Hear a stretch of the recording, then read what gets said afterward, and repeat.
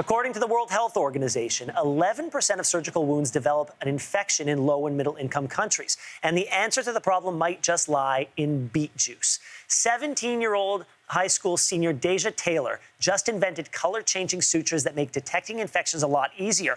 Research that could possibly end up saving many lives in the developing world. Here to tell us more about her project is Deja herself, and she joins us from Iowa City. Deja, thank you so much for being here. First off, congratulations. This is a story that we covered weeks ago in our Good News segment. So glad to talk to you in person. Hi, Ben. So great to be here. I'm so excited. So it all started when you were a high school junior and your science teacher approached the chemistry class, made an announcement. What did she say exactly? So she just went to the front of the class and she explained how she was our science fair correspondent. So everyone in the class had the opportunity to conduct some sort of research and then enter it in a science fair at the end of the year and, win lots of prizes, win lots of money. And I was just super interested just because of the scientific research aspect that I could actually solve my own scientific question. So that's how that went. And now I'm here with you guys. So it was simple as that. That's how you landed on your idea. You had a question, and then in your mind, you came up with what you thought could be a solution. Well, kind of. I came across an article where these scientists made some really fancy stitches that used very fancy technology and required like a device in order to use all the abilities of it. And I thought to myself that was awesome. That was a great invention.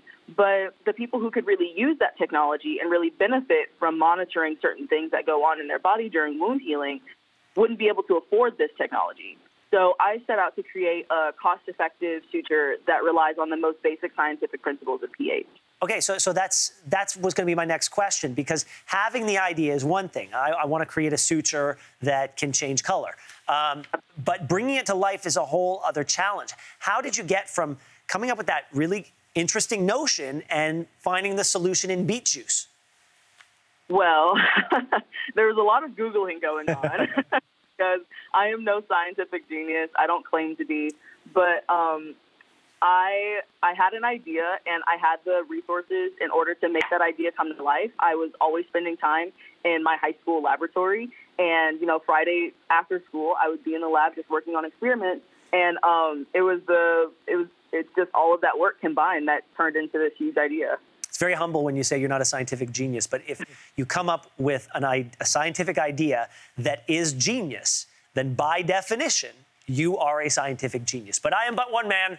I'll leave that for history to judge in the future. Now, you ended up being one of the top 40 finalists at the prestigious Regeneron Science Talent Search, and you're now in search of a patent for this research. Where are you hoping that these sutures would eventually be used? So I see so many uses for these sutures. Number one, of course, being helping people in developing countries that die every day from infections that are found too late. Also, I hope that this could be used in pets to identify infections as well. That's some research that I'm conducting right now, and some other various outlets that this research can be used for. You're right, I am in pursuit of a patent, and I actually have a utility patent pending. So just moving along on the next steps here. Okay, well, let's talk next steps as well, because I see you in your lab coat, and you're talking about research and patents, but I hear that you eventually want to pivot to law school. Yes. You seem to have sort of a pretty good grasp of the world of science. Why do you want to migrate your talents to the law? Well, my experience didn't really start with science. I just got into science my junior year, so about a year and a half ago now. And my career, as I like to call it, originally started in racial equity work that I've been doing around here in my district and community for about 4 years now. So I really love the work that I do and the results that I see that occur in the school system and even in the community with the different aspects of that going on.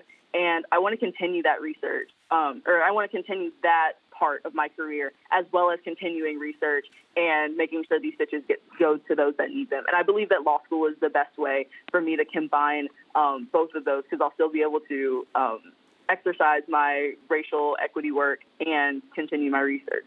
I'm getting chills just listening to you, Dasia. Listen, before we go, You know, you've been recognized internationally, but let's talk to the people coming up behind you. Do you have any advice for young, aspiring scientists who might be watching? Absolutely. So I am just 17 years old. I never thought that I was going to invent something so cool as a junior in high school. But the only reason I was able to do something like that was because I was curious. I was curious enough to raise my hand even when I had no experience in scientific research. I was curious enough to Google the things that I didn't know and humble enough to admit that I didn't know these things.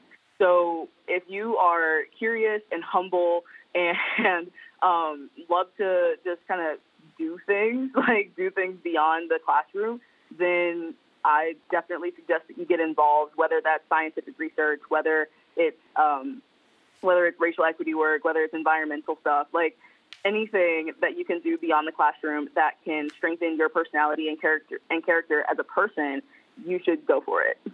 Deja, it's been an honor to speak with you. Thank you so much for being here. I would wish you good luck with whatever you're going to do, but we know that I don't think you're going to need luck. The success is going to come because of who you are. So all the best to you. We wish you the very, very best. And I'm sure we'll be talking about you in the future. Take care. Thank you so much. Hey, thanks for watching. If you liked this, be sure to subscribe here, or you can check out more Your Morning videos right here.